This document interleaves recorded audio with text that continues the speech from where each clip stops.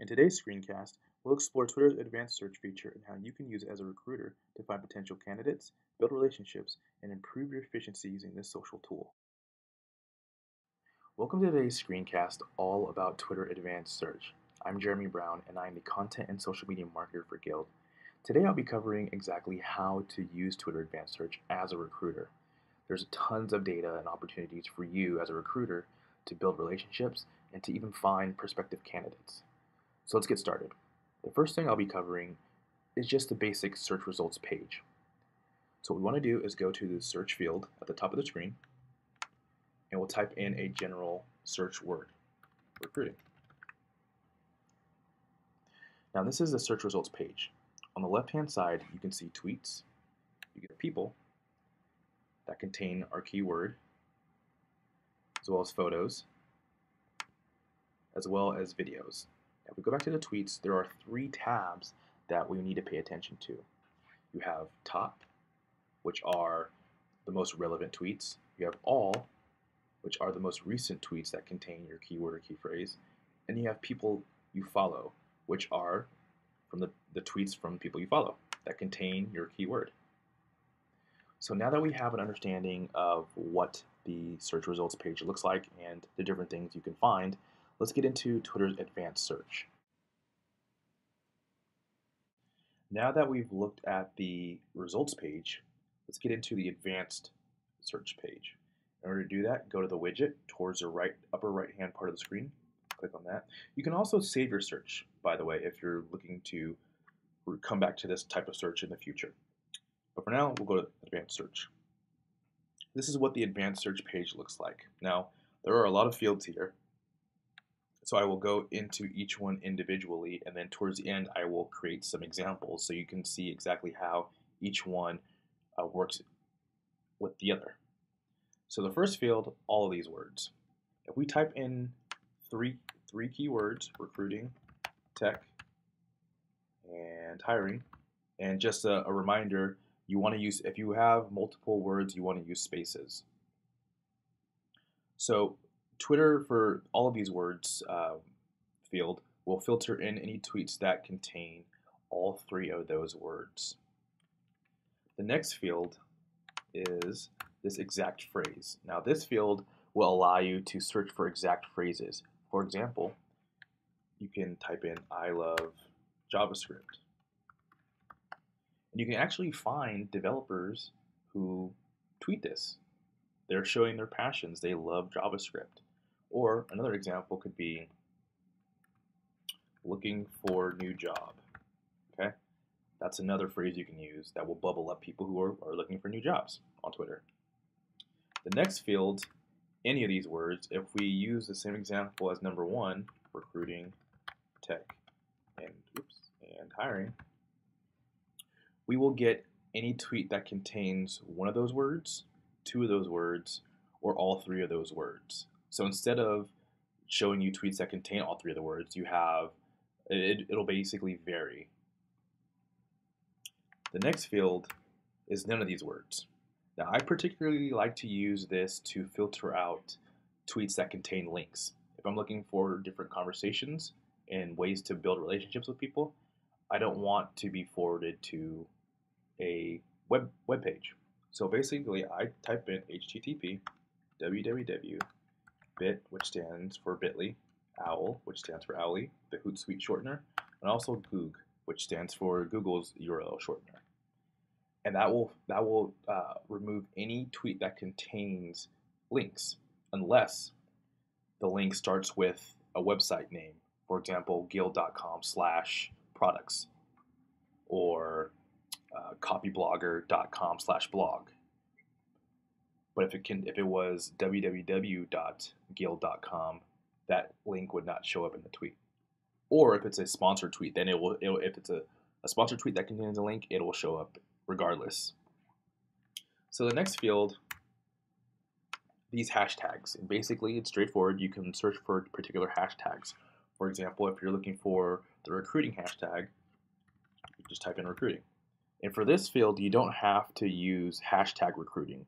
Just type in the keyword that you're looking for and it'll automatically put in the hashtag. So written in, of course, is straightforward. Different languages. If you're looking for English or a different language, you can filter in content that is in a specific language. The next section is people. In this field, from these accounts, you can filter in tweets that are from particular accounts. For example, if we're looking for tweets that are coming from Google's account, we can get tweets that are directly from their corporate account. Go back to search. To these accounts, we can basically see what tweets are going to a particular account. Again, if we use Google as an example, we can filter in tweets that are coming from different people all over the world that are going to the Google account. We can also, if we go to the next field, mentioning these accounts, filter in tweets that are not going directly to Google, but are mentioning Google within the tweet. The next section is places, and we can actually filter in tweets by location. For example, if we're looking for a developer in the San Francisco Bay Area, we can just simply type in San Francisco, and that'll filter in tweets that are in that location. The next section is other. We can filter in tweets that are positive, negative, have questions, or include retweets. Now, this is a great way to find tweets that you can answer as a recruiter, or if someone is looking for a job and they're asking for referrals or anything like that, you can actually find tweets that are containing that. So now that we've gone through each section and each field individually, let's do an example. Now that you have a firm grasp of using advanced search and what the search results page looks like and all the small things you can do to find people in relevant tweets, let's do an example. Let's say that I'm looking for a developer that's really passionate about Python and Ruby. Now, you might hear a lot of people talking about setting up social listening, but what does that really mean? What does that really look like? So in this example, that's what I'm going to do. So we can go to any of these words and type in the two keywords that we're looking for, Python and Ruby, and make sure there's spaces between each that turns both into a keyword. We can go to none of these words and type in www, http, owl, bit, and goog to filter out links. And we can go to location. Say, for example, we're an organization or a recruiter in the San Francisco Bay Area who's looking for a developer who specializes and is passionate about Python and Ruby. We can type in San Francisco. Now we go to search, and we get the results. And from here, this is where we scroll and click on different profiles to get more information about the people talking about those two keywords. So say, for example, we're scrolling, and we stumble upon Connor. We like his tweets. We click on his profile. Now from here, we have his bio. We get more information about him. If he has a relevant blog or a website that we can visit, that's another way of gauging how passionate somebody is about a certain topic. Is their blog about those two topics or one of those topics, or is it something different? We can see how often he tweets about those topics. And from here, we add him to a list. If we like his profile, we like everything that he has to say, we add him to a list. We can call it potential candidates to watch. We can add him to that list. And every day we come back to this list and we can see how often he is talking about these particular programming languages and use that as a signal to determine passion. And that's what it means to set up social listening and to really use Twitter as a social listening tool. So now that is the example of social listening. Now let's get into the bonus tip. Here's today's bonus tip. At times, people will actually put in their Twitter bio that they're looking for a new job. This is when a tool like FollowerWonk comes into play. This tool gives you the capability of actually searching through people's bios for keywords or key phrases, and it's free. Now, there are some premium features, but the capability of searching through bios is actually free.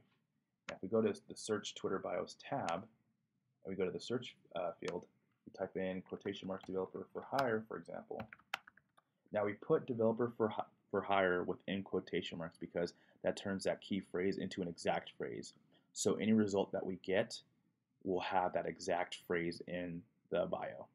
Now if we go to do it and we get the results, we can see that the key phrase is actually bolded.